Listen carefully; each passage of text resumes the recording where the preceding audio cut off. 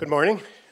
I'm David Wessel. I'm director of the Hutchins Center on Fiscal and Monetary Policy here at Brookings.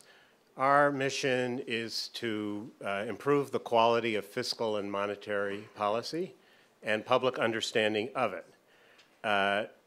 Hopefully we will not be judged by performance, but it seemed to us that one of the most vexing questions that comes up with monetary policy is, did the Fed's very aggressive asset buying, the bond purchases known as quantitative easing, contribute substantially to the increase in inequality?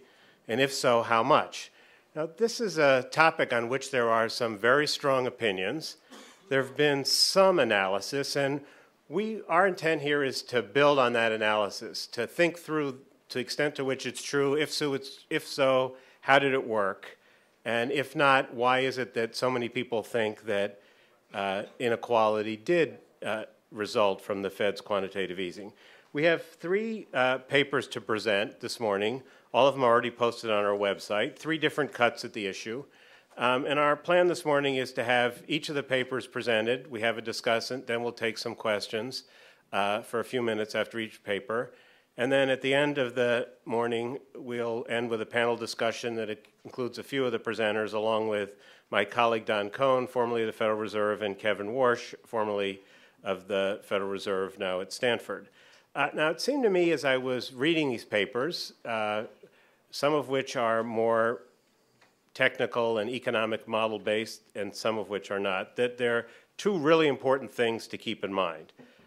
The first is, if all that the Federal Reserve did was increase stock prices, then there really wouldn't be much to talk about. Obviously, stocks are more widely held by people at the top than people in the middle and the bottom, and if stock prices go up, they benefit more.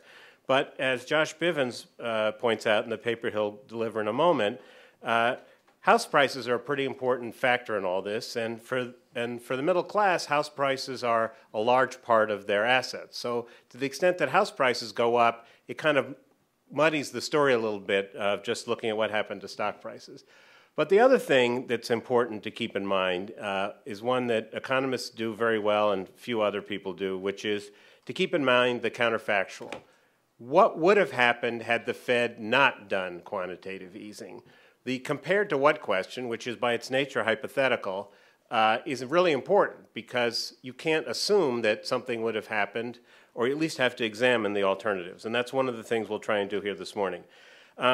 Before I introduce Josh, I just want to point out that Ben Bernanke isn't with us today. He's traveling in Asia, but he's interested in the issue and weighed in on his blog this morning. And no surprise, bottom line, he rejects the view that the Fed's monetary policies have hurt the poor and middle class at the and relative to the rich. And you can see that on his blog. We're joined this morning by web cameras from Brookings and C-SPAN, so this is live, so don't say anything you don't want the rest of the world to hear. And I'm going to start by introducing Josh Bivens, who's chief economist at the Economic Policy Institute in Washington.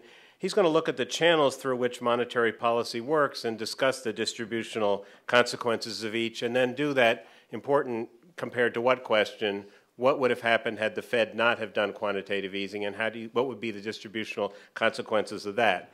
After he presents, Susan Lund of the McKinsey Global Institute, which has done interesting work on this subject, will respond, and then the two of them will join me up here for a little discussion. We'll take your questions before we go to the next paper, which I'll describe when that time comes. So, Josh?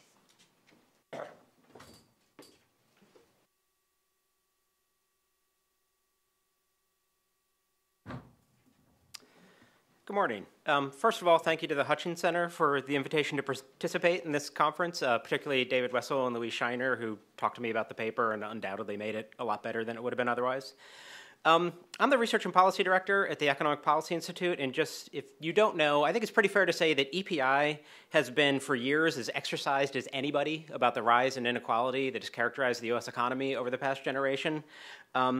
And besides being exercised about it, we also think the rise in inequality has pretty strong roots in intentional policy decisions. So when I was asked if I wanted to write something on the intersection between monetary policy and inequality, I was definitely intrigued. My priors going in were definitely that successful macroeconomic stabilization policy is strongly progressive, not just useful and important to do, but progressive, provides bigger benefits to the low and moderate income households. So I entered with the thought that the expansionary monetary policy during the Great Recession, should that really be different? Well, we know the monetary policy since the Great Recession began has been very different in how it's implemented and the tools that are used, so this was definitely worth looking into. And if my look adds anything to this debate, and who knows, it might not, it's basically what David talked about in his introduction. You really want to specify some baseline against which you were judging the effect of expansionary monetary policy and the asset purchases in general over the past 6 or 7 years. And so the two baselines I'm talking about, the first one, I'm going to compare it to a fiscal policy stimulus that yielded just equivalent impacts on economic output. And so that's one.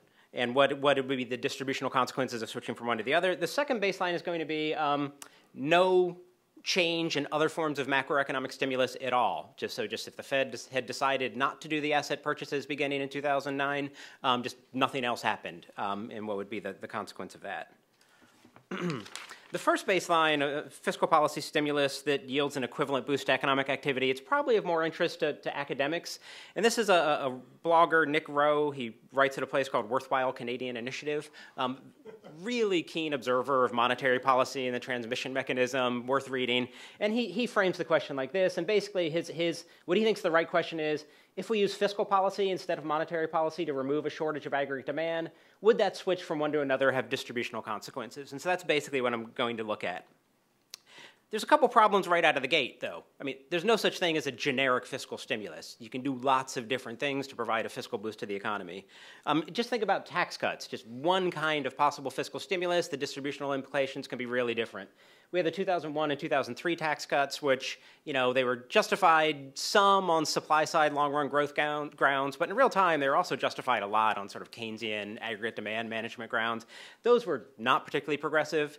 The 2008 tax cut that was part of the Economic Stimulus Act, also signed by President George W. Bush, much more progressive. So just within tax cuts, it's really hard to characterize the distributional implications.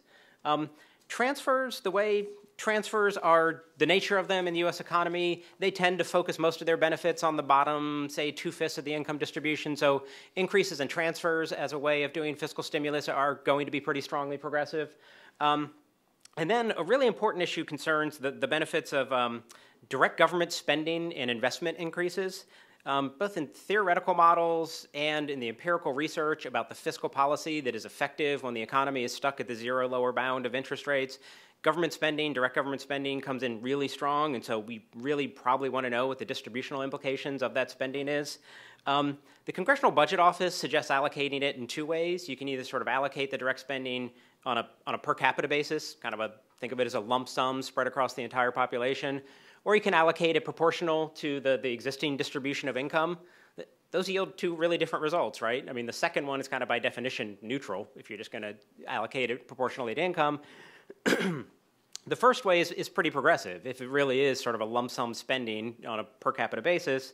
And then, of course, it's probably very different depending on what kind of spending we're talking about. The distributional implications of defense spending are probably really different than grants to provide bus service in urban areas or school construction in poorer school districts. So the punchline of all this is it's really hard to think of a generic fiscal policy against which to judge what the Federal Reserve has done since the Great Recession began. And so I decided to try to find a particular fiscal policy intervention that is about equal to the estimated impact of the LSAPs over the past 6 or 7 years on economic activity. And it turns out there's a decent one. It's basically the stimulus provisions that were part of the 2010 fiscal deal that sort of pushed back when the Bush tax cuts on the top 2% would be rolled back. And you can see, I would just sort of look at the two columns on the right, the GDP effect and the unemployment effect. Basically, the stimulus portions of the 2010 fiscal deal, which were basically a 2% payroll tax cut on the employee side, expanded unemployment insurance, and extension of the refundable tax credits that were part of the American Recovery and Reinvestment Act, they basically have almost the same effect, estimated effect on GDP as the impact of the LSAPs. And obviously, the estimated impact of the asset purchases there's a lot of variation there. It's not really tightly estimated. So this is rough orders of magnitude. The first question might be, why didn't you compare it to the American Recovery and Reinvestment Act? That's the most high-profile case of fiscal policy stimulus over the past couple of years. And the answer is that the estimated impacts of ARA were really quite large, quite a bit larger than the estimated impacts of the asset purchases. And I'm not really willing to say that the impact of the asset purchases are linear, that you can just sort of scale them up and say, let's say we've done 2 of those. That would equal ARA. I don't think it probably works like that. And then also you might ask, why don't I include the actual pushing back of the high-end Bush tax cuts as stimulus in the 2010 fiscal deal? Because they're really, really small, their stimulus impact. I mean, the full range of tax cuts, if they had expired in 2010, might have been big, but that was never going to happen. Every single politician in town wanted to preserve everything except that it was affecting the 2% and below. So this is sort of the specific fiscal intervention that I'm going to compare to the LSAPs. And just the distribution of the 2010 fiscal deal, you can use basically the Congressional Budget Office data on household income to sort of get a sense of where that money went. And so that first column, the payroll tax cut, that tells you the share of total payroll taxes paid by different income groupings. So the bottom fifth of the income distribution pays about 5.6% of all payroll taxes. The sort of 96 to 99% pays 11% of all payroll taxes. And then you can compare that to the column all the way at the left. That's the overall income. That's their share in overall income. So a payroll tax cut is mildly progressive. The EUC extension, the unemployment insurance extension, the way that column is measuring the share of all non-Social Security cash transfers that go to different parts of the income distribution. And so I'm going to say that that's a pretty good proxy probably for where the unemployment insurance extensions went. And you can see those are quite strongly progressive, definitely concentrated in the middle, say 3/5 of the income distribution. And then the refundable tax credits that were part of the deal, they're really strongly important for the bottom 2/5. And basically I just allocated, and those are the portions of the income distribution that actually have negative federal income tax rates in the CBO data, and so that's where I'm allocating those. And so the combined impact of the sort of the fiscal provisions of the 2010 fiscal deal, they're pretty progressive, particularly the refundable credits and the EUC extension, the payroll tax a little less. And so now we can get to what did the large-scale asset purchases do to inequality? And the concern is that LSAPs are going to boost asset prices and that income generated by asset holding is really concentrated at the top. And that second point, that it's really concentrated at the top, is true. I mean, this is just a measure of share of total capital incomes claimed by various income percentiles. And you can see the top 1% is that blue wedge at the bottom. And so in 1979, the top 1% of households claimed about 38% of income generated by asset holding. By 2007, they were claiming 57% of income generated by assets. The bottom 90% has seen their share shrink. And so this is the root of the concern. But I actually, when I sort of digging into this and looking at sort of attempts to measure the actual impact of the LSAPs, I think that the distributional effects of those asset purchases are smaller than are often characterized in the popular press. Like some people have even called them, the Fed doing a reverse Robin Hood. That strikes me as pretty strong. And I think there's 3 reasons why these effects are probably smaller than advertised. Timing, the fact that they're not that different from conventional monetary policy stimulus, except maybe a little less effective, and then the impact of housing, as David talked about before. On the timing issue, basically, the asset purchases are going to boost prices now, but at some point in the future, they will probably, almost surely, be unwound, and so that's going to put downward pressure on prices. If you held like an index fund of the stock market and you just held it over a long period of time, you would see your fund go up and then come down in terms of the marginal impact of LSAPs on that. Stocks are always incredibly concentrated, so basically when you push up stock prices, you're helping today's stock owners, maybe at the expense of tomorrow's, but tomorrow's stock owners are not poor people, and they're not even middle-class people. They're pretty rich people as well. On the second point, it's really not that different what the LSAPs are doing than conventional monetary stimulus. I mean, conventional monetary policy pulls down short-term interest rates, and then you hope through arbitrage that the long-term rates that matter for consumption and investment decisions sort of fall in sympathy, and that's how it's supposed to work. LSAPs sort of go past that intermediating link because the short-term rates are already buried at zero and try to push down long-term rates directly. But the goal of both is to push down those long-term rates, and those long-term rates cannot go down if you're not pushing up asset prices at the same time. So it's really not that radically different a thing than conventional monetary policy. And in fact, some of the estimates in this say the impact of a given decline in long-term rates as a result of the LSAPs is actually less on stock prices than conventional monetary policy. And I think that's an interesting thing to examine, but that was replicated in a couple different studies. I mean, part of it may just be when you're measuring the effect of monetary policy at the zero lower bound, you're by definition measuring its impact in a pretty fragile and weak economy, but it's interesting to think about. And then the last one that's pretty important is, you know, housing is an asset price, and I'm sorry, housing is an asset, and its price can be affected by the LSAPs, and it's an asset that is held, that's very important in the portfolio of the middle class. And so that thing I've highlighted right there, that's sort of the broad middle class. It's the middle 60% of the wealth distribution. And we can see that housing accounts for about 63% of their total wealth holdings. So if the impact on home prices stemming from the LSAPs is comparable at all to the estimated impact on stock prices, then you're really going to see, you know, a pretty neutral effect here. And in fact, what I found is most of the estimates, or the implied estimates, of the effect of LSAPs on housing prices are probably greater than its impact on stock prices. What I found on stock prices, sort of doing a broad scan of the literature, is maybe 5 to 10% increase in equity prices stemming from the LSAPs. And so sort of the broad distribution of housing wealth is another thing that makes these impacts smaller than you might think.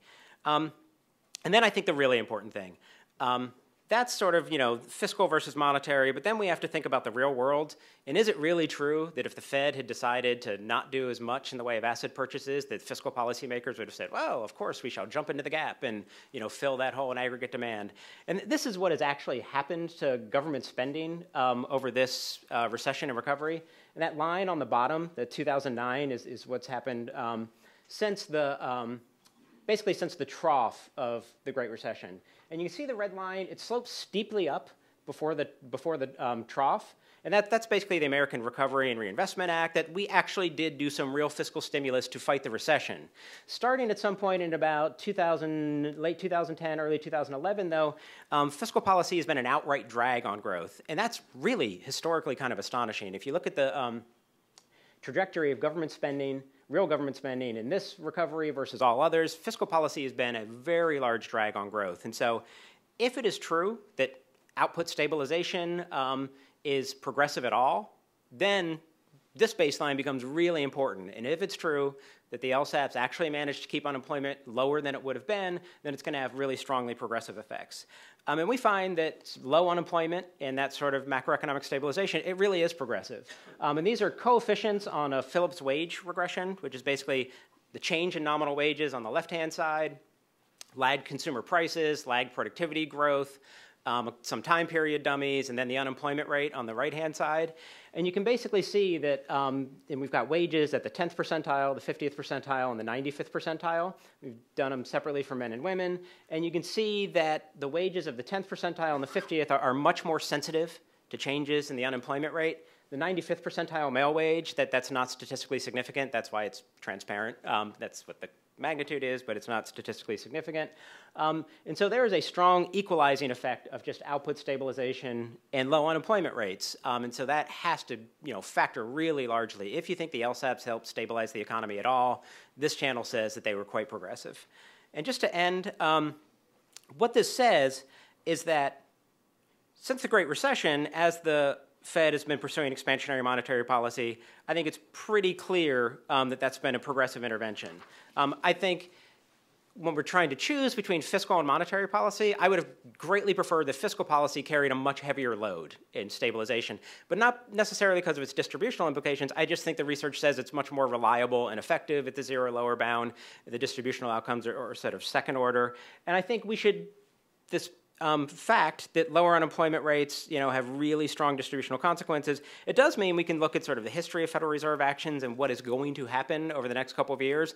That should affect us strongly. What this says to me is if we go into contractionary monetary policy too soon in the coming years, that actually will have some regressive implications. But what has happened over the past 6 or 7 years, I think the Fed policy has been pretty strongly progressive. And I am out of time. Thank you.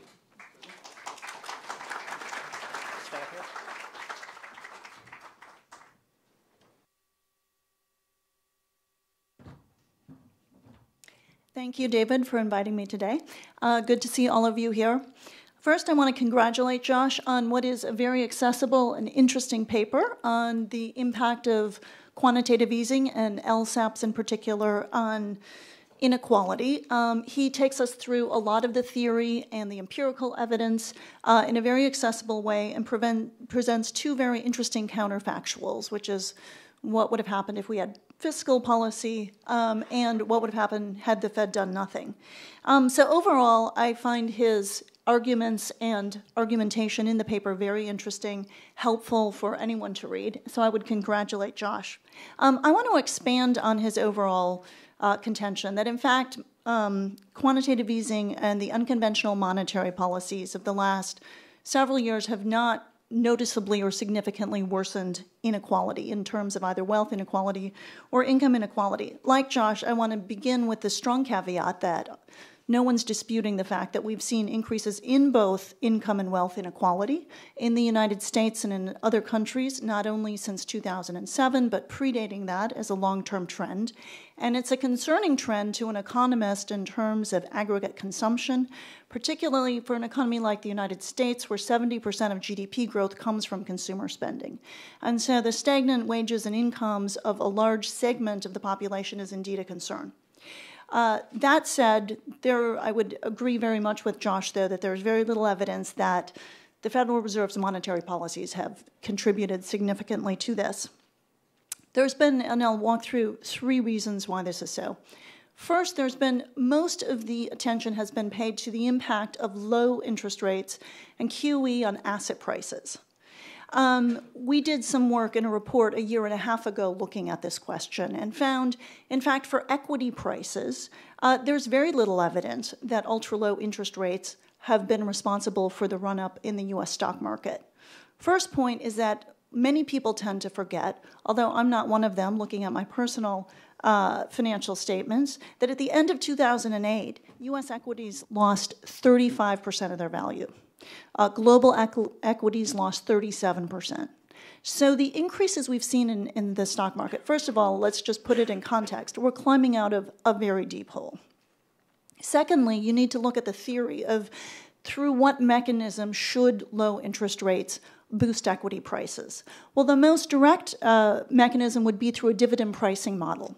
So we discount future cash flows, and the lower the interest rate, the lower the discount rate, and so that should boost any valuation of the net present value of future corporate income streams. So you think, all right, there's a very direct mechanism. However, both empirically and theoretically, there are some problems with this argumentation. First is that if you're a rational expectations investor, you should realize that quantitative easing and ultra-low interest rates are a temporary policy, and so you should not be valuing corporate prospects 10 years out based on whatever the current short-term or long-term rates are today. Secondly, sophisticated investors should be using an overall cost of equity, which includes not only the risk-free rate, which would be the interest rate, but also an equity market premium. And we've done modeling at McKinsey estimating what is the cost of equity, and we find that it is actually a very stable figure over many decades, ranging between 7 and 8% for U.S. equities, for instance. And this holds true since the recession. So even if investors believe the risk-free rate has gone down, they're apparently increasing the equity market risk premium, likely with the expectation that, in fact, that rates will increase. So theoretically, there's no real evidence there. The other argumentation is that, well, there's a substitution effect. You can't earn anything in bond funds, and so we switch to equity funds.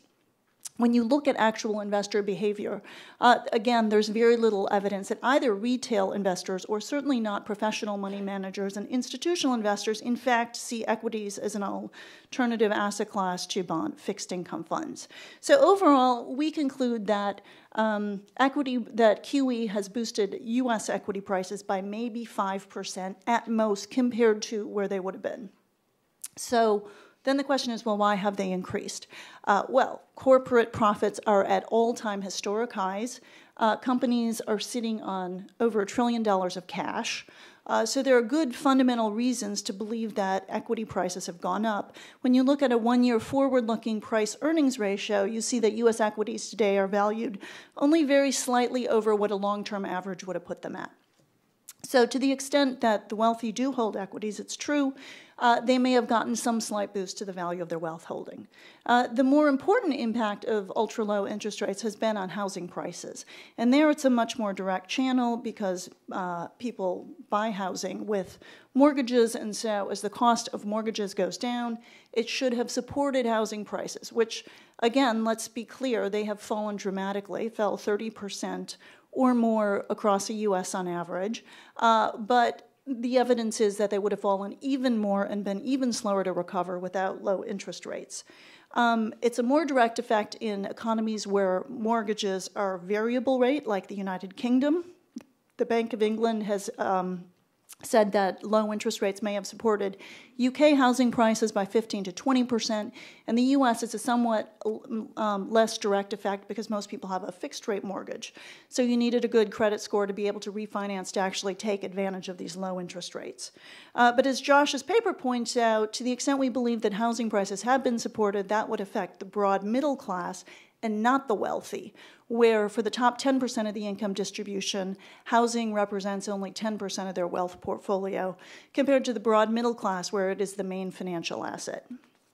Now, the more direct impact of quantitative easing on household financial well-being that we look at in our report is on interest earnings and interest payments. So here it's a very direct effect, and we don't even need to go to theory. So on one hand, anyone with debt has a lower debt service ratio. And for U.S. households overall, you see that today's debt service ratio, which includes the cost of interest payments as well as principal payments, is now at a level last seen in the early 1990s, 20 years ago. This reflects both a reduction in mortgage debt through the process of deleveraging, but also the very low interest rate. So that's been a huge help for households with debt.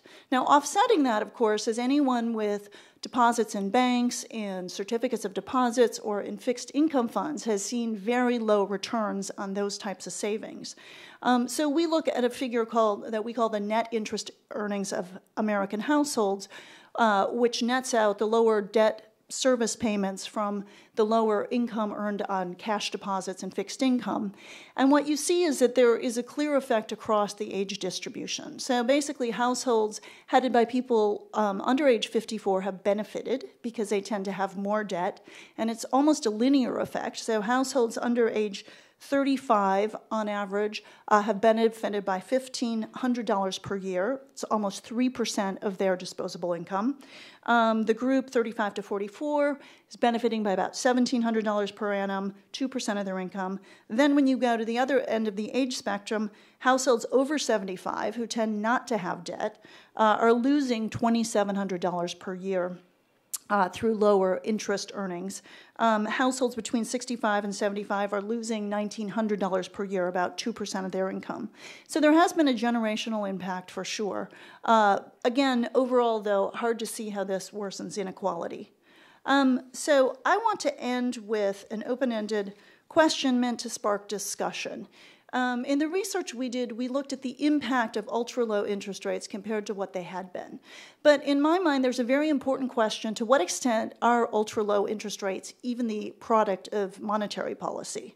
When you look back over history, since the early 80s, you've seen both nominal and real interest rates fall quite dramatically.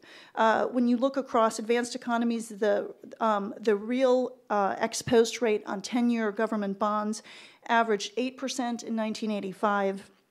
It's down to less than 1% today. The nominal rate on 10-year bonds fell from 14% in 1985 to 2% on average today. So what explains this? Well, as an economist, we learned that interest rates are the product of the supply and demand for funds. And Ben Bernanke, who's not with us, pointed out long before the recession that on one hand, we have the rise of surplus savings in many economies of the world, running large export surpluses and also commodity exporters. But at the same time, we've seen a real dearth of demand. So when you look at the gross investment rate of the U.S. and other advanced economies since the early 80s, you see this secular decline in the amount invested in physical capital. Now, part of this reflects a shift to a knowledge economy and intangible capital. Part of it reflects the fact that capital goods cost less. They've had tremendous economies of scale and their cost has come down. But overall, we're living in a world in which companies don't see investment opportunities. You read about share buybacks every other day in the press. Many companies have now decided to start to return some of that cash to shareholders simply because they don't see where productive investment is coming from. And so if we are living in a world of secular stagnation and one in which there are too few productive investment opportunities, then I think there's a real question about, even with large-scale asset purchases have ended on net, when we're going to see interest rates rise. And the phenomenon of very low interest rates may well persist for years to come and may be outside of the control of the Federal Reserve or other central banks.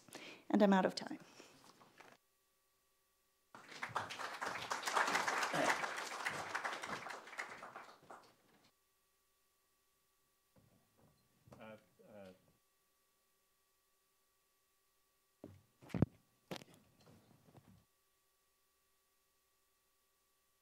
This is what happens when you don't read the directions. Well, thank you both for both clear and succinct statements. I was going to start. I'm going to keep this session short of the questions so we can get to the rest of the papers. But Josh, let me ask you. So there are two things that just intuitively in my gut I wonder about, and one is, it seems to me there's a bit of a tension here. On one hand, you say all this monetary policy did a great job at restoring, getting us closer to full employment, so that's a plus. And then you say, but it didn't really have much impact on the stock market, so it doesn't have as bad effects on distribution as some people think. Well, aren't those two ideas at odds with each other? If the quantitative easing packed such a big punch that we think it helped get the economy stronger, how can we say it had such a small effect on stock prices? Yeah. So I wouldn't say it packed that big a punch. I mean, I guess maybe, I definitely think the direction of the LSAPs on economic activity and unemployment were in the right direction. It boosted economic activity, it lowered unemployment. I don't know that it was an enormous punch. Like the slide I had up there, I think it said basically a 2% of GDP peak effect, which happened sometime in the past year or so. I guess so that to me is consistent without enormous impacts on the stock market. I guess my bigger point is that any positive impact in lowering unemployment has such strong progressive distributional consequences that even if the Fed's actions didn't have enormous impacts on unemployment, any impact on unemployment is so strongly progressive that that channel works really well if you're concerned about equity. Susan, can you talk a little bit about the impact of very low interest rates and government bond purchases on governments? You wrote about this in the McKinsey report. And I think that goes to the really hard to answer counterfactual, which is, so did governments benefit from this? And shouldn't that have made it easier to do more aggressive fiscal policy, even though they didn't? Yes, thank you for remembering. One of our conclusions was governments are very clear, direct beneficiaries. When you look at the net interest payments, it's been much cheaper for governments to borrow. That's particularly true for the United States, where at the start of the recession, the average maturity on government bonds was in the neighborhood of 4.5 years, and they've now extended maturities a bit. But it is a direct savings to governments who can raise money more cheaply than they had. I would never suggest that the Federal Reserve made monetary policy decisions with that as even a remote consideration, but it did enable the U.S. government to have a healthier fiscal picture than it would have otherwise. And we can debate whether that should have been used on more aggressive fiscal stimulus early in the recession, or even now. Do you agree with Josh's view that, so Josh made the point that there was no reason that the Federal Reserve could have expected, had it done less, that Congress would have done more. Do you agree with that? It's a political question. I'll say I'm not a political scientist, but I am an economist, and empirically we need only look back at the last 7 years to see that, there has been gridlock in Washington. You don't need to be an economist to see that. I think we can take a couple questions. Brendan has a mic, if there are any. Andy Levin over here. No, don't. Wait for the mic. We don't want to miss anything, Andy.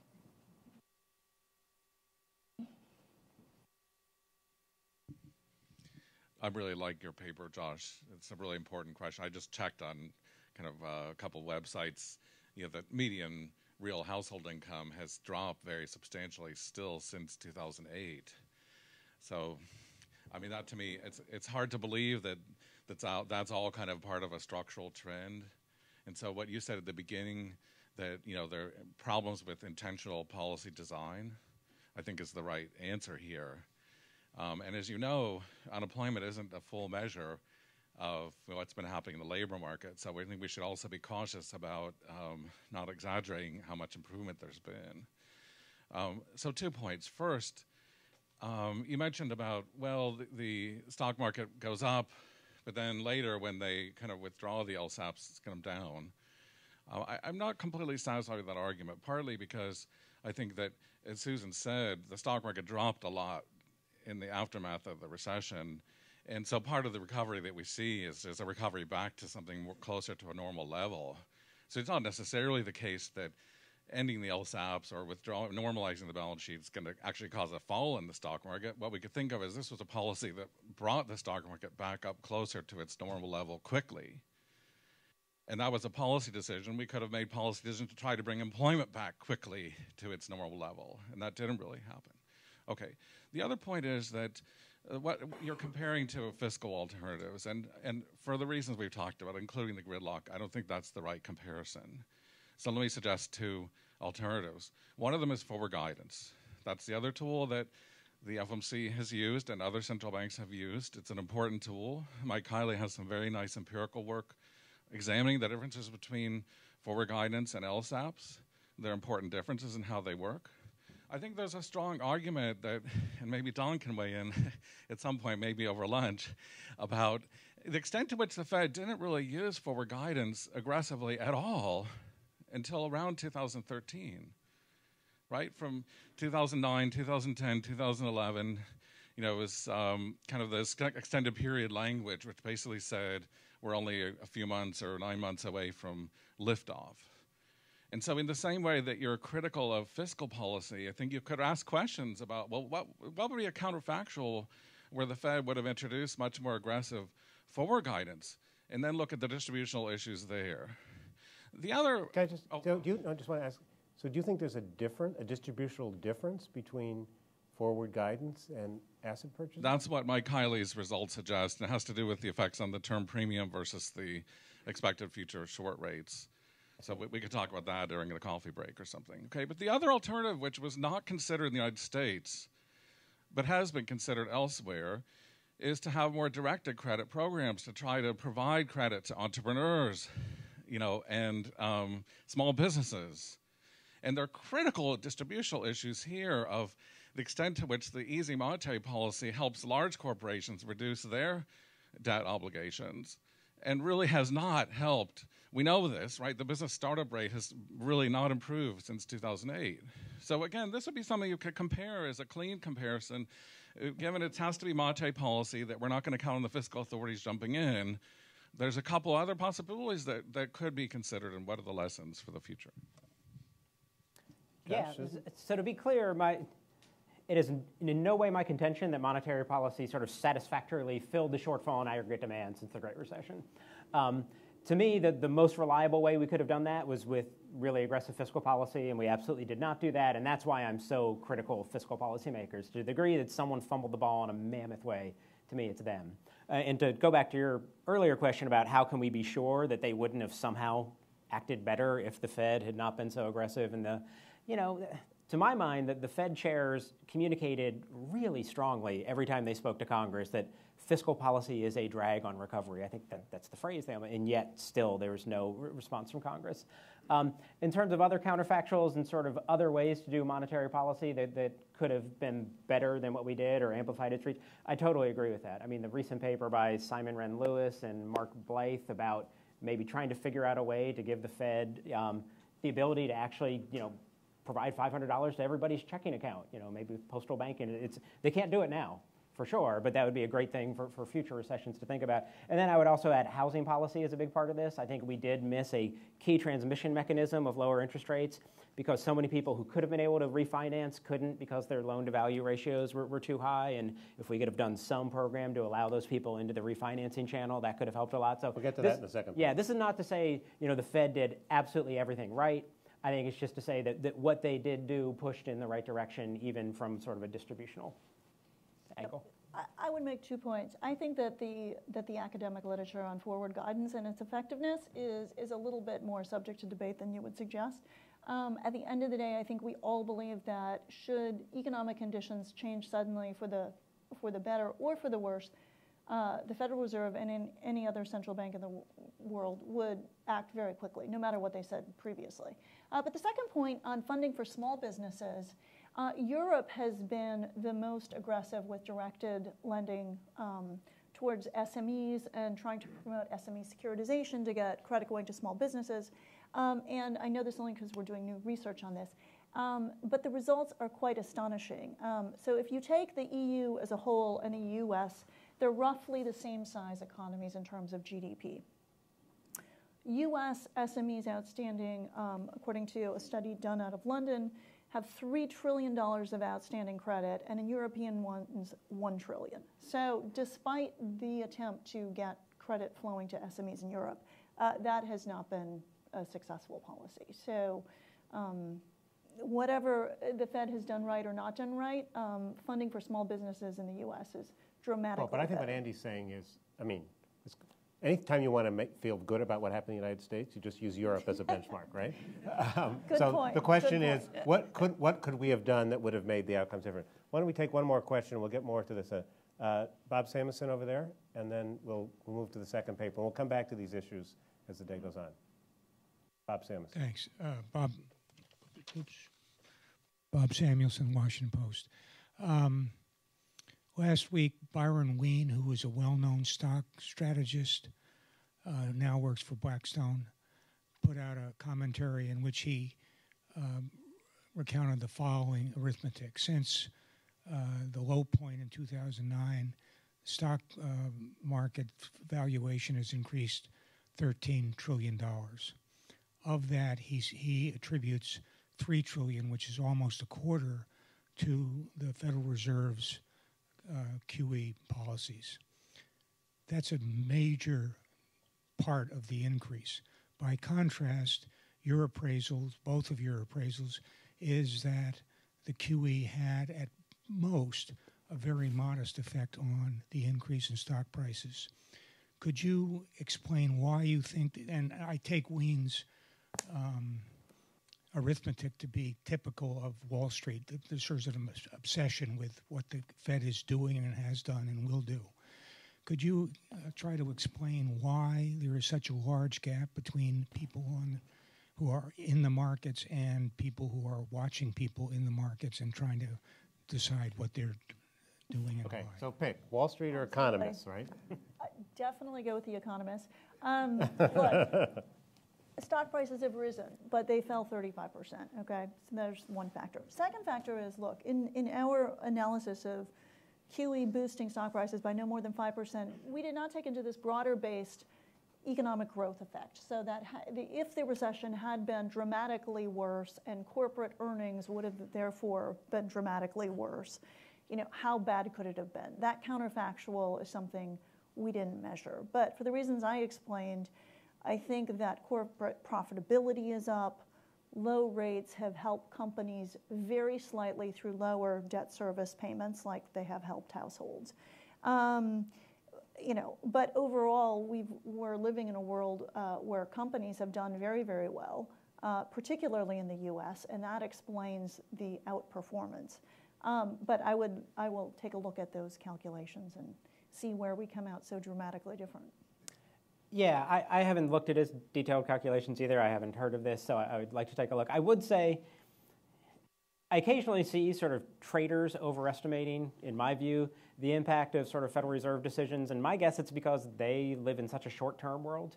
I mean, if you look at some of the empirical research on sort of LSAPs, it's sort of event study, where they look at, what happened when it's announced, And if you stop there, you might get a pretty dramatic effect. But then the price goes up when it's announced, and then it sort of decays over time. And so getting the impact of the LSAPs over the entire period of time, rather than that day that I remember when they announced it and stock prices jumped through the roof, maybe, I feel like that's part of the difference between the trader view of the world, which is what happened day to day, versus what has happened over sort of the entire time span. But let's say that Byron Wien is right, and let's say that, after all, people who bet on the stock market tend to make more money at it than people who don't bet on the stock market.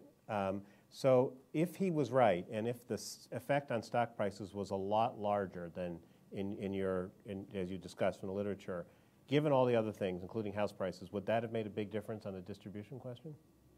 Yeah, the real horse race is between what it does to stock prices, which are very concentrated at the top, versus what it does to housing prices, which are broadly distributed. If I'm wrong and there's a much larger impact on stock prices, then absolutely a lot of my conclusions would need to be modified. Okay, stay here for a minute. I'm just going to introduce the second panel so we can keep this going. The second paper we have, which follows really right very nicely after this, is by Martin Baraja, Eric Hurst, and Joseph Vavra of the University of Chicago, and Andreas Fuster of the New York Fed. Eric Hurst and Andreas are here with us today. And what they look at is, okay, it's great to say this was good for housing prices, but if you happen to have the misfortune of living in a community where all the housing prices were underwater, it wasn't going to lift your ass. You were going to have this luxury of refinancing, and it might not have helped. So their paper looks at inequality, but regionally rather than across classes. So why don't we go sit down, and we'll come back.